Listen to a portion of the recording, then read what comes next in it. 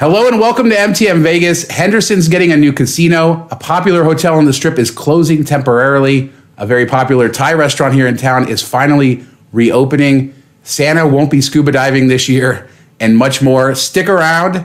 Let's hit it. All right, welcome to the show. I'm Sean Coomer, the founder of Miles to Memories, joined by my managing editor, Mark Osterman. And we have a ton of news to discuss this week, so let's get right into it. Mark, you see the news that Henderson may be getting a new casino on St. Rose Parkway just across from the M Resort. Are you excited about that? Yeah, I mean, Vegas, one thing it needs is another casino. Am I right? I know it's technically right now, Henderson, especially. But yeah. I'm a little surprised. I've never been to the M. I know that you love it. It's kind of like, from what I've gathered from your explanation, it's like a Vegas Strip casino, but for people that don't want to be on the Strip, like a Red Rock, something like that. Beautiful. Used to have a great buffet that you could go check out and kind of enjoy everything that Vegas has to offer without being around the swarms of people. So I know that you're thinking maybe they want to make it like a mini Henderson Strip down there, which would be cool if that's what they're shooting for. But a 9-acre plot of land doesn't seem like it's going to be a massive thing. Maybe they'll see how it works and kind of expand from there. I'm not sure. What do you think about it? Yeah, I first saw this from Las Vegas locally on Twitter, just to give them credit. It's a 9-acre parcel, as you say, sold by the city of Henderson to the Marnell family. And the Marnell family are the ones who actually built the M Resort and then sold it to Penn National Gaming. So it's kind of interesting that they are going to now build something to compete with M Resort. But as you say, it's kind of interesting because this could be the start of a mini kind of strip along St. Rose Parkway down in Henderson. And it's a tiny plot of land, so I don't know quite what they're going to do. We don't have a lot of information about it, but it's good news, I guess, in the development of that area. That same area now has tons of brand new development, all kinds of new houses being built. The brand new Raiders practice facility is just, 2-3 minutes away from there. And so there's a lot of new kind of things happening in that area. So not a huge surprise there, but I can't wait to learn more and see what kind of casino it's going to be. The M is pretty high end. It sort of tries to draw in the higher end crowd, so we'll see how they try to compete within the market there. But yeah, I'm excited about that. I mean, it's been a while since we've seen any sort of new local casinos. And then last week we talked about perhaps a new station casino, Durango Station coming, and this. So definitely the gaming companies are sort of maneuvering, thinking that there is some future here in Las Vegas despite everything that's going on. Yeah, it is interesting that they're going back to where they, found success the first time, and maybe it's to stick it in, stick it to the people they sold it to a little bit too. I don't know. I'm not sure if there was any animosity after that sale, or maybe they don't like the way things are run now, or maybe they just know the area and they want to take advantage of it and think there's, more opportunity there. But it is interesting that they're building it like right across the street from where they built their initial casino. Yeah, and they haven't owned the M for a long time. It was basically built in the middle of the recession, or it was finished then. So there was a lot of financial issues, and it eventually, I think, went into bankruptcy and stuff like that. But certainly they are heavily involved with the M and have been even through Penn National owning it. So they definitely know the market there. So good news there. Now moving on, we learned this week that the Venetian announced that their Palazzo Tower will be closing permanently, or not permanently, closing all week long, all the way through December 23rd. So for a few weeks, it's going to be closed, not even open on the weekends. And that probably speaks a little bit to what we were talking about last week with hotel occupancy being low, even on the weekends. As I said, like, rates are really low. And yeah, the entire Palazzo is getting shuttered. Does that surprise you? A little bit, just because it's one of the more known brands, but overall, not really. What's the point of having all these towers open if you're filling 20% in this tower and 20% in that tower? Just put them all in one tower and, save on costs and everything in that line. But it's sad because you don't expect it. But on the other hand, with a pandemic and with the way things are playing out right now, it is expected. So it always, when we talk about the Palazzo Venetian, it always gives me a chance to get nerdy. And if you're reading stories and it says the Palazzo Tower at Venetian is closing, most people know the Venetian and Palazzo as two separate casinos. They think they're two separate properties, but really they operate under one occupancy or one gaming license and everything. So the Palazzo is just a tower at the Venetian Resort, and the Venetian is a tower at the Venetian Resort. So basically it's just akin to them shutting down a tower, even though a lot of people sort of think of the Palazzo as its own entity. Now, it does have its own casino, and that's going to be remaining open partially during this closure, and some of the restaurants on that side will remain open. So it's just basically the hotel tower closing down. If you ever see the Wynn and Encore referred to, it's the Encore Tower at Wynn Resort. It's the same thing. They operate under one license. So that's a little bit of nerddom if you aren't familiar with that about Vegas. Vegas nerd. There's nerds everywhere, even Vegas stuff. Oh yeah, I'm a huge Vegas nerd, as you know, Mark. But yeah, I mean, this isn't unexpected. This is slow time. It's only a few weeks that they're closing, and they're reopening December 23rd for the holidays. This makes perfect sense. And I'm surprised we haven't seen more properties actually announce full closures, where most of them are closing midweek, still staying open on the weekends. So we'll see, but it's only going to be a couple weeks. Hopefully when they reopen December 23rd, that's the last of the closures, which leads me to the next thing. There's been some rumors that Las Vegas may shut down when we finish this pause. We've talked about the pause on the show before, down to 25% occupancy, no more than 50 people at shows. And there's rumors kind of coming on social media this week that when this is all over, our governor, Steve Sisolak, is going to shut down Las Vegas, just shut us down for Christmas, do a restart. I don't see that happening. I think that the 25% capacity has been fairly successful, and I feel like it's cut businesses back as far as they possibly can. I just feel like these are just rumors. People are starting to kind of create a little bit of drama, but I just don't see the casinos closing down right before Christmas, which, as we know, is a busy time of year, or at least the busiest part of this time of year.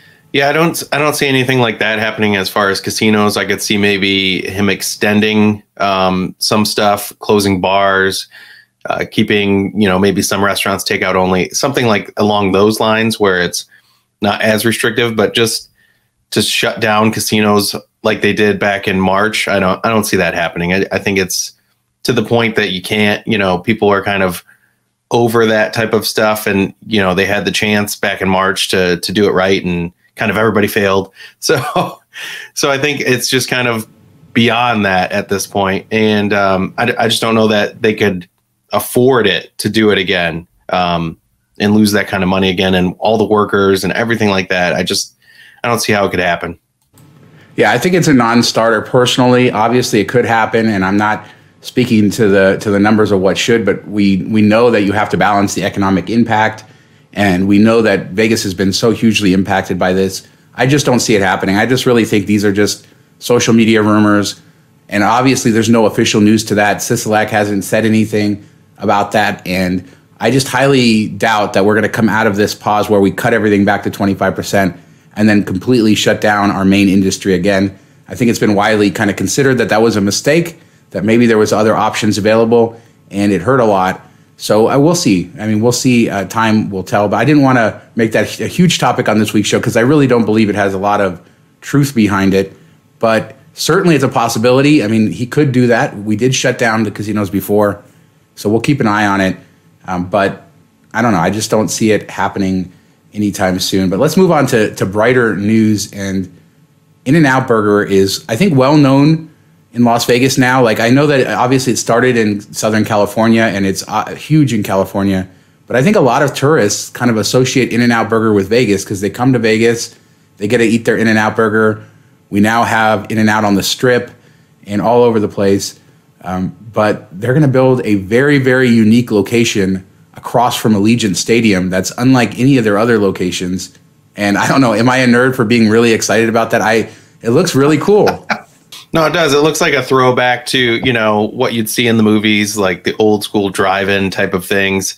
I think that's cool. I like that throwbacks, the retro stuff. I know, Sonic has tried to do that a little bit, but not even close to the renderings that this looks like. And you've said it's in a good area. It's got a lot of hotels around it. The stadium's down the street. It's got like an outdoor seating area. With the beautiful Vegas weather, I think it will be a hit. I think it'll be popular. People love In-N-Out as it is, and I think this will be a draw for them to go there. Yeah, it's located on the southeast corner of Polaris and Russell, and there are a ton of hotels right surrounding it, and then it is directly across the street from Allegiant Stadium. It's not going to feature any indoor dining. It's just going to be 2 drive-through lanes, with walk-up stands and then places to kind of sit and eat and parking as well. So it's going to be kind of like you mentioned with Sonic, a throwback, but also unique to In-N-Out. There is no other location that's like this. And I actually think it's a great idea. In-N-Out's drive-thrus are notoriously long lines. So the fact that they've just doubled up the drive-thru, I think, is a great choice there. And I don't know. I'm excited about this. I think this place is going to do a brisk business. It's not just for the stadium being right there, but it's a busy intersection, a busy street, and lots of tourism there as well. So it's exciting. There's a very unique location on the Strip, of course, at Link, and now we have this location and tons of other ones around town. So I know people love to come here and eat their burgers. Do you guys have rallies or checkers in Vegas at all? So what's funny is, I don't know if any are left. A few years ago, we had a franchisee come in and open up probably a dozen of them around town. And I know most of those are gone, but I'm not 100% sure that every single one of them is gone. There was one right across from Virgin Hotels, or the old Hard Rock, that opened for a while. That has now turned into a White Castle, which is interesting. But yeah, those always had the double drive-thrus, right? They're famous for the double drive-thrus. Yeah. Which I've always been kind of surprised that more people haven't tried it or figured it out. I guess if you have seat-in dining, it's not really possible, but for anything that's smaller and is not going to have sit-down dining, it's a good idea, except for when you're by yourself and you go on the one to the left and you have to like lean way over to give them money and to get stuff. It's very awkward. So I think the first time I ever ate go Dutch is when you're going down the left side. The first time I ever ate that was, I think, in Jacksonville. Just pulling up, seeing this place, and I don't remember it being very good. I think I've only eaten there a couple of times, but is the food good? Do you like the food there?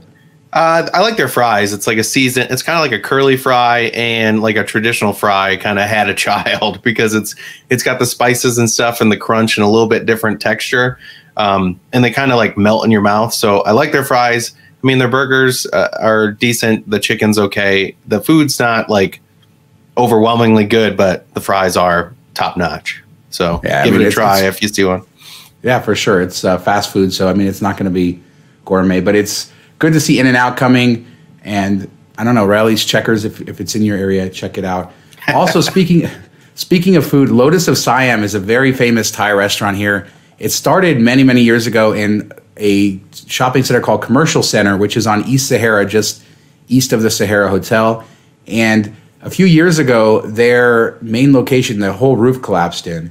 And they moved to another location off Flamingo Road, which was in the former Roy's Hotel. It's near Flamingo and Paradise. And that location actually had an issue with a flood over the summer while it was closed due to the coronavirus closures, and it went under renovation. So they reopened their location now on Flamingo, their new location, while also getting their location that had been closed since 2017 opens. So basically, this is the first time that Lotus of Siam has both locations open. If you're coming to Vegas, it's not cheap. Their prices have definitely caught up with their reputation as more people got to know them, but the food is very good there, and it's definitely a good option. And both locations are now open. If you're up on the north end of the Strip, head out to the original on Commercial Center, Center Strip, Flamingo. And I just know that this is a beloved place. I've only eaten there a couple times. Like I said, the food is really decent, but overpriced. So keep that in mind. That's something I think you could say about a lot of Vegas eateries. For sure. All right. And now you always love to talk about the Silverton, Mark, and the mermaids that dive there, and that it's a great attraction. Because I don't know that you haven't been there, right? But you've no, I've never been. It's not. I like always want to go there, but most of my Vegas trips are so short that I never get to really venture out as much as I would like. But yeah, I've seen your videos and you've written up stuff about it in the past on the website, Miles to Memories. So it looks awesome. And then to see Scuba Santa, that would be cool. Not this year, unfortunately.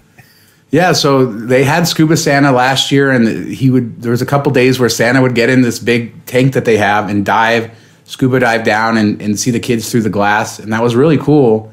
Unfortunately, not this year, but Scuba Santa has been replaced by plexiglass Santa at the Bass Pro Shops next door.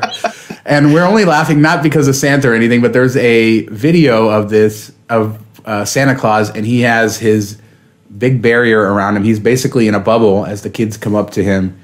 And I guess it's just a stark reminder of 2020 and what we have to go through these days. Hopefully he doesn't tell the kids that come up to the plexiglass, no Nerf guns. Yes. And make them cry.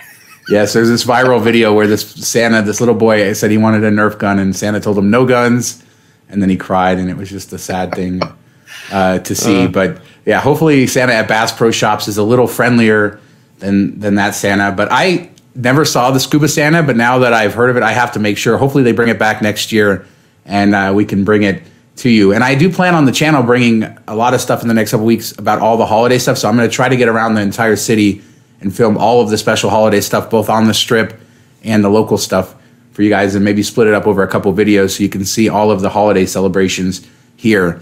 But unfortunately, Scuba Santa will not be among them.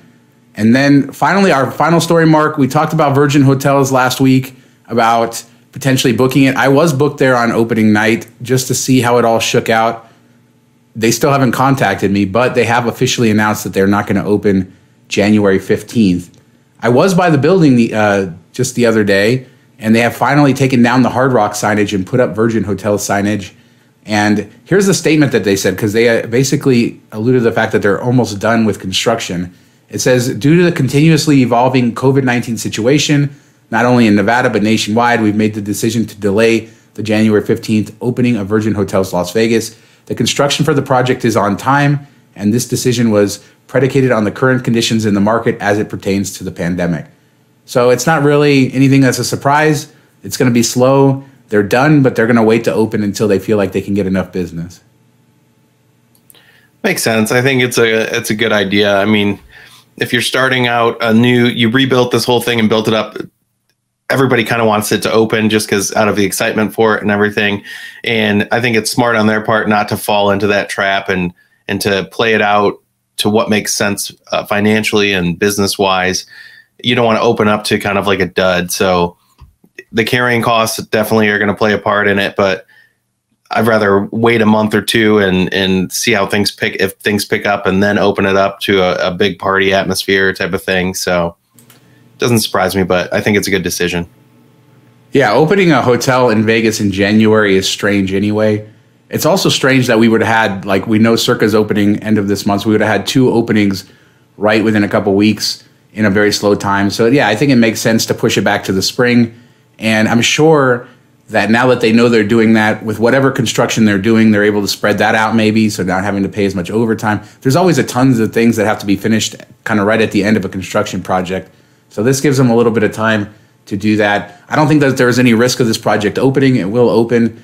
Like I said, it's pretty much done, or it will be pretty much done by the end of this month is what they say. And they finally got the signage up on the building, so I'll have a update on that as well coming soon on the channel. But I would think they'd have to open before March Madness. Like, yeah, that's kind of like a key couple weeks that you'd want to be involved in. So that would be my guess. End of February, early March, something like that. Yeah, I think give them a little bit of time to get open before the spring break crowds and stuff. So my guess would be sort of end of February. I should point out they have not announced the date, so that's why we're guessing. So they just said we're not opening January 15th, and we will let you know in the future when we are going to open. But yeah, my guess would be late February probably, and certainly for the spring break crowds would be what they're hoping for. But we'll see. I can't wait to get inside all of the unique stuff happening. I was really excited to finally see the Virgin Hotel sign up on the building. Kind of made it real. They left that Hard Rock sign up forever, up until about a month ago, I think. So yeah, it's good. Tons of stuff happening. Tons of holiday stuff. New casinos, Mark. I mean, it's almost like Vegas is getting ready to come back. Oh, they're getting ready, ramping it up. Ramping it up. All we need is 2021 to get here and Scuba Santa to return, and then life will be good. And that's going to do it for this week. Make sure to check out our Miles and Points travel podcast at mtmpodcast.com. We have about 30 to 40 articles every week on our website, milestomemories.com, talking about travel rewards, Las Vegas, Disney, travel in general, reviews, things like that, milestomemories.com. And we have our Patreon at patreon.com/milestomemories. If you're interested in diving deeper into the world of miles and points, travel rewards, stuff like that, please consider leaving a thumbs up, leaving a comment. Let us know about what you think about any of these stories down below, and we'll discuss it there. Thanks so much for watching. See you next week. See you next week.